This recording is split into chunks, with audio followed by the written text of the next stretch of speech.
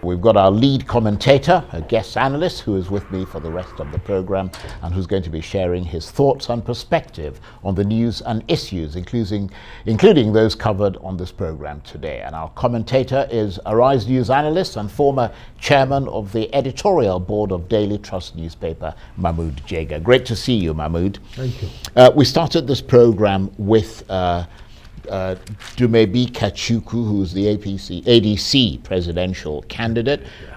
He's just won a court case, and he's storming back into the election proper. How do you assess parties like that?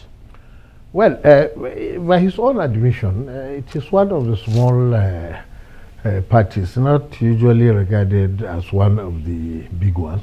And then they had all this problem, and it looked like the presidential candidate and the party chairman were on different camps. So that was a lot of mess, which has just been cleared because the court has reaffirmed the party wing that he supports. So that makes him a bit stable. And he did say, whereas they are kind of small in relation to some of the big parties, and do not have the resources, but they will concentrate on the message which they believe should make the difference in the 2 months remaining of the campaign. That is interesting. He has a sharp focus on what he should be doing. Yes, he did come across as being quite lucid in my assessment. Now let's turn to Daniel Bwala of the PDP. I mean, Daniel came in to respond to some very caustic remarks, if I might say so myself, that were made by Kenneth Okonkwo on this program yesterday about the allegations of corruption against Atiku Abubakar, the PDP, and so on. And he was trying to sort of justify or to make the argument that the PDP should have, that the Donyo Kupe didn't have any, wasn't guilty of anything. Apart from the fact that he simply took money the way that the PDP gave him money. What's your assessment of the two sides of that sort of coin? Daniel Bwala made a very interesting, explosive defense this evening, and he is absolutely right, because the main thing that people cite to say that Atiku is corrupt is the testimony of former President Obasanjo, under whom he served. But because Bwala is a lawyer, as he said, nobody has a right to call anybody a criminal unless if he was convicted by a court of law.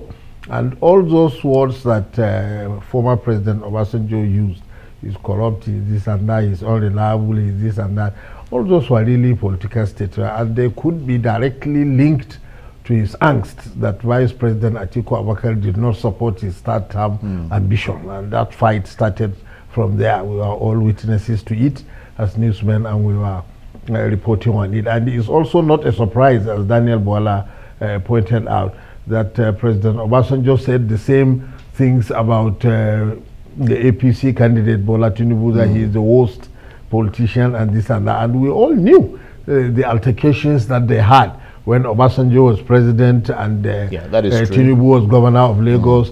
They had this disagreement over the creation of local government areas, and Obasanjo stopped the Lagos state local government allocations for many years until President El Adwa came and released them. Exactly. So it is true that he doesn't want either of these people to become president, because he has made career enemies of the two of them. I agree absolutely with what Bwala said, that what President Obasanjo wrote in his book should not be lent any credit, with respect to these two persons. Nevertheless, somewhere else, Obasanjo also said Mr. Abubakar has changed political parties more than a prostitute changes partners. I mean, does he have a point? That one is closer to the truth. That one is closer to the truth, but it's not just Atiku Abubakar. In Nigeria, since 1999, we have seen whenever the major parties hold primaries, many of those who didn't win at various levels, they easily cross over to another party and back. It is a terrible feature of Nigerian politics. It is true that Atiku Abubakar is guilty of that, because there are some people who never changed parties in that way, including Mr. Tinubu.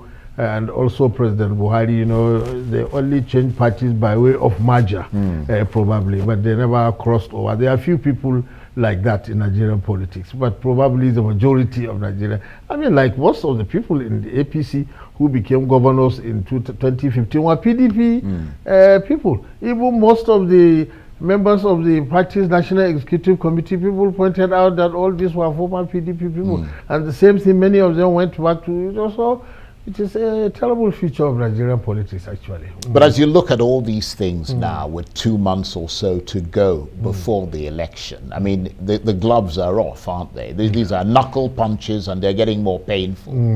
Well, we wished that the discussion and the debate on the issues would have been stepped up by now, you know, so that we have solid alternative solutions. What do we do about insecurity, about the poor economy, about education and health and all that?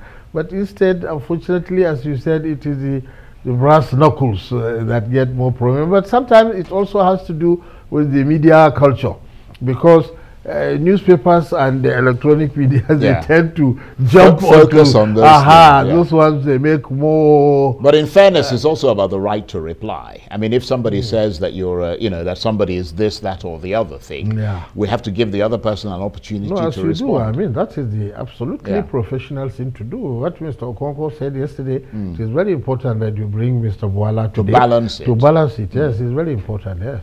Well, of course, Mahmud, you are the former chairman of the editorial board of Daily Trust newspaper, so you know a thing or two about proper journalism. Thank you very much indeed. Mahmud Jega, Arise News analyst.